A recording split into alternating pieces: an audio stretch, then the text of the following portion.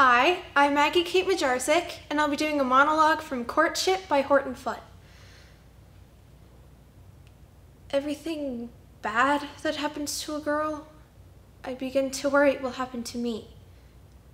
Part of the time I worry I end up an old maid like Aunt Sarah. Part of the time I worry that what happened to Sybil Thomas will happen to me. Could what happened to Sybil Thomas ever happen to you? I don't mean the dying part. I know we all have to die. I mean the other part. Having the baby before she was married. You know, old common Anna Landry said in the girls' room at school that she did it whenever she wanted to and nothing ever happened to her. And if she did, she would get rid of it. How do women do that? I don't trust Anna Landry and I don't know who else to ask. Can you imagine the expression on Mama's face? Or Aunt Lucy's or Mrs. Cook and Boo's if I asked them something like that? Anyway, even if I knew, I would be afraid to do something like that before I got married, for fear God would strike me dead.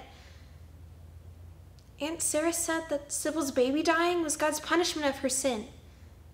Aunt Lucy said if God punished sinners that way, there'd be a lot of dead babies.